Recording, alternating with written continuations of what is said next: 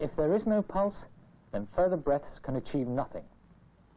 This is the most urgent situation you can come across, and the most challenging. Without a heartbeat, oxygen isn't circulating. Therefore, restoring a heartbeat is an immediate priority.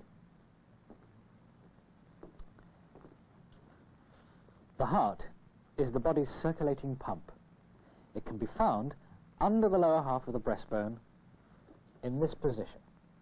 By pressing down directly over the lower half of the breastbone, you can compress the heart to squeeze blood out of it.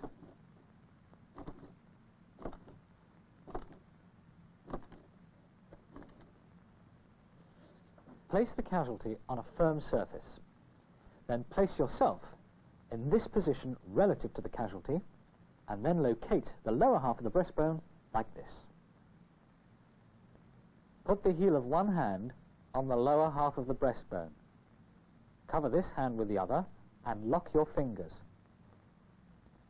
With your arms straight, move your body forwards and backwards, using your weight to depress the lower half of the breastbone about 1.5 inches in the case of most adults. Do this 15 times. Keep the correct pace by counting to yourself 1 and 2 and 3 and 4 and 5 and... Think of your own heartbeat.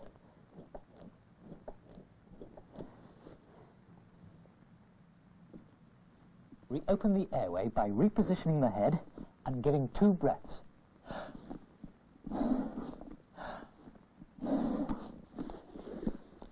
This is hard work, but you must keep the rhythm and control the pressure. Too much can damage the heart or the underlying organs, such as the liver. Check the pulse after about 4 cycles, which is about a minute, and if necessary, 3 minutes.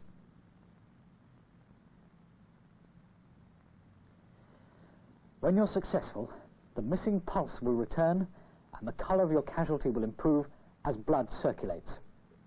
You can cease compressions, but you may need to continue breaths. If you're the only person present who knows what to do, your action must be immediate, now, in real time. Airway open. No breathing. 4 breaths.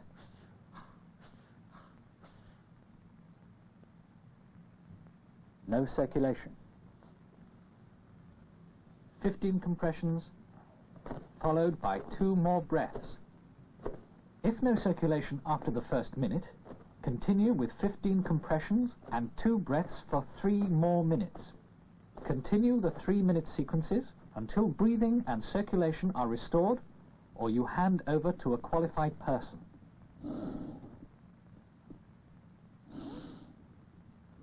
Check the pulse again. No pulse.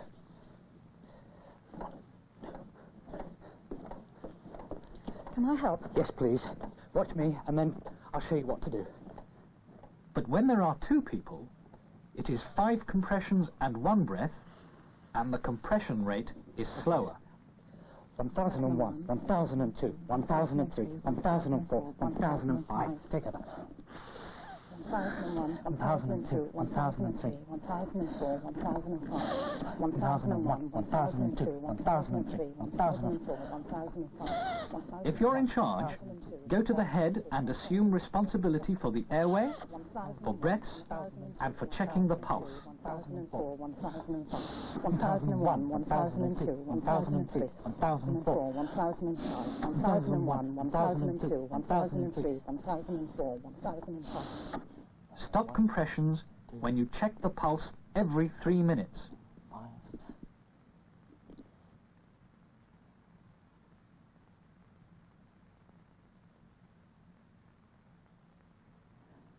No pulse, carry on.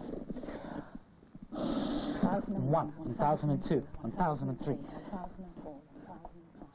You will note that with 2 people, the single breath is given on the upbeat after the fifth compression. 1003, 1004, 1005, 1001, 1002, 1003, 1004, 1005.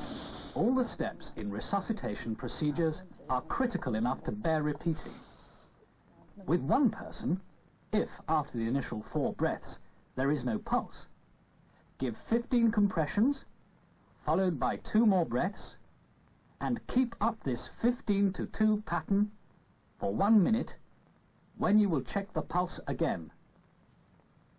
If there is still no pulse, continue the 15 to 2 pattern, checking the pulse yet again after each 3 minutes, and repeat until there is an established pulse. With 2 people, resuscitation can be more efficient. If after the initial 4 breaths there is no pulse, give 5 compressions at the reduced rate, followed by a single breath on the upbeat after each 5th compression. Stop compressions to check the pulse after 1 minute, and then again after every 3 minutes. Keep up this rhythm until resuscitation succeeds, or you hand over to professional help.